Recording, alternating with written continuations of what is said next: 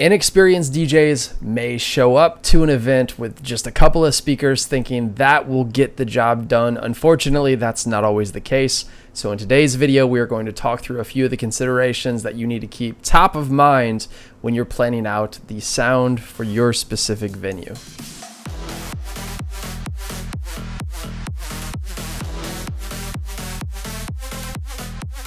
There are a multitude of considerations that come along with planning out the equipment that you need for your big day to make sure it goes perfect. But let's get the biggest one out of the way first, and that is cost. Everyone has a budget that they're comfortable with, a budget that they need to follow, but just make sure when you are considering which things to add or which things to leave out into your big day that you understand the pros and cons of having less or having more sound. Yes, it will almost always be more expensive when you need to include more sound. With cost out of the way, let's talk about location as it pertains to your venue. There are a ton of venues that will have a cocktail hour or a ceremony located outside of the venue, with the primary reception happening inside. When it comes to proper sound application, in my experience, not all venues know how to address this correctly. I've had some scenarios where venues have recommended we just simply turn a speaker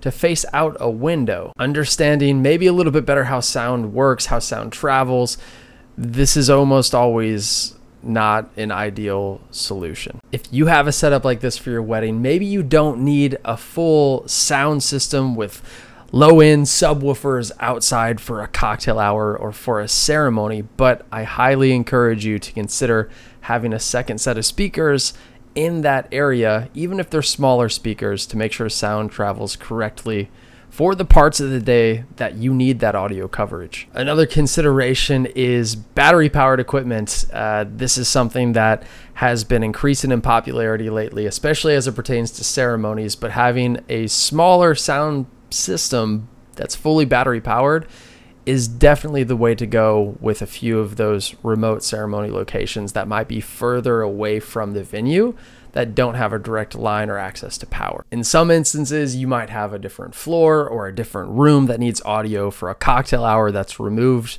from where the primary reception or dinner is taking place. Or in some instances, you might have dinner split up into multiple rooms. And if that's the case, you want to make sure you have proper audio application set up for both of those rooms, just because of the way that sound travels. The further you have to project sound from the source, the quieter it's going to be. So another way to think about this is your guests that are closest to where the audio is coming from, they're going to get blasted with the full volume that's coming from your speakers, just so some guests at the further end of the room can actually hear what's going on, whether that be the music or the toasts.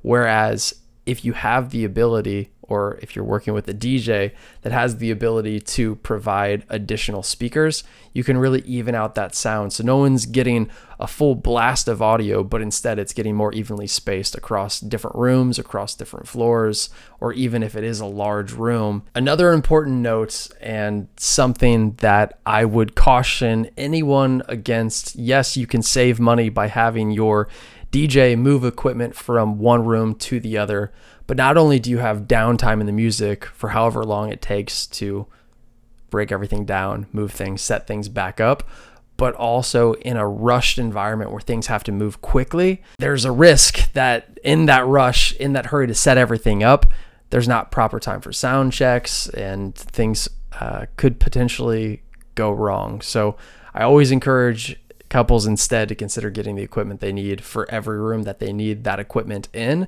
instead of trying to manufacture ways to move from one location to the next, just to avoid those pitfalls that could come up. On the topic of sound, something that I think is also nice to think about, and this relates more towards the dance floor experience, is the inclusion of additional subwoofers. Depending on the type of music that you like to listen to, but in particular, if you are a fan of more hip hop or pop or EDM music, highly recommend considering additional subwoofers to provide more of that low end especially if you have a lot of guests at your wedding, or if your venue is large, if the dance floor space or even the room that the dance floor is in is large. Having additional subwoofers will let you really feel that music more on the dance floor, which often fans of electronic music or hip hop or pop music typically want that feeling, that nightclub feel in the low end of their music.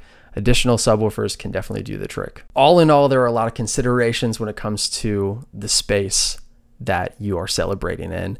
And that's why it's so important to have a conversation with your DJ to make sure that they understand all the logistics and all the different elements at play to give you the exact experience that you're looking for to help you celebrate potentially one of the most important days of your life. Hopefully this has been helpful and has allowed you to think of some things you may not have considered before. The most important takeaway here is ask your DJ what they think the proper application is for the rooms that they'll be providing their service in. Thanks for watching. We'll see you on the next one. Peace.